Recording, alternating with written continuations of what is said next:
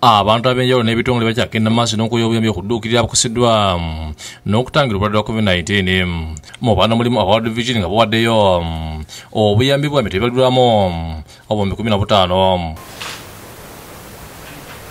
mbokwasiddwa minisita wa gununa kulimu ofisa prime minister Mbeero Kalolo okulutunga kuli division Jason Evans ategeeza nti bakuyamba abaana mu kiseera kino agamba nti obuyambi buno kuyamba abaana bava maka agateesobola okubaza amasomero n'okubawa ebyokulya kuba bangi bafunye obuzibu olw'obutabanguko mu maka. Indicate that sexual and gender-based violence among partners and parents and violence against children is estimated to have risen by 20%. In light of this, World Vision is globally extending its COVID-19 emergency response program into a second phase in order to mitigate the aftershocks of the COVID-19 pandemic. Minister Kalolo ategeeza nti obuyambi buno bujjidde mu kiseera ekituufu ng'abaana bangi bakosebwa basanyibwa mu mukwano naddala mu kiseera eky'omuggalo.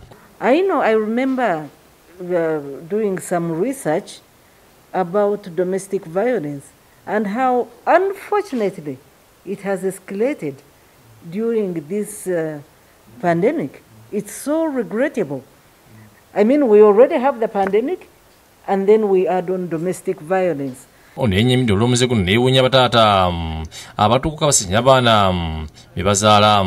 Incidents like incest, like father making a girl, his own daughter pregnant because they are confined, kind of.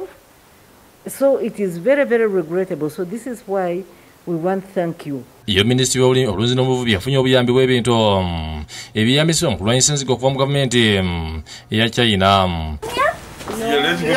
Come and see what was delivered. Ebintu bikwasiddwa Minisitiri w'Obulunzi n'Obuvubi Vincent Wamulanga Kisempijja ewandegeya ebintu ebyoddayo kuliko liita 2,000 ez'eddagala ebbomba ezifuuyira ovulo masiki gloves n'ebirala. Continue to work with Uganda to consolidate friendship and mutual trust, deepen mutually beneficial cooperation and strengthen international coordination to elevate bilateral relations to a higher level. Kwetegekera olulumba lw'enzige lusuubira olunene newankubadde nga Kenya tukwataganya nabo kati nnyo okulaba nti bafuuyira enzige nga tezinnaba kubuuka zikyali nto wanyingi zibadde zikyali. Sempijja ategeeza ng'obunyonyi bw'ekika kya drone obweyambisa mu kufuuyira enzige bwe bwadde tebunnatuusibwa kuno olw'amakolero ye bukolebwa okutataganyizibwa obulwadde bwa COVID-19. Mugugu guno kwaliko drones 40 naye olw'ebizibu bya COVID n'ebyo e China amakolero agalina okufulumya drones zino tegazifulumya mu budde naye tuzisuubira ebbanga lyonna. David Sikayombya ne Joseph Settimbe bakusekedde guli ino lwa Bukedde TV.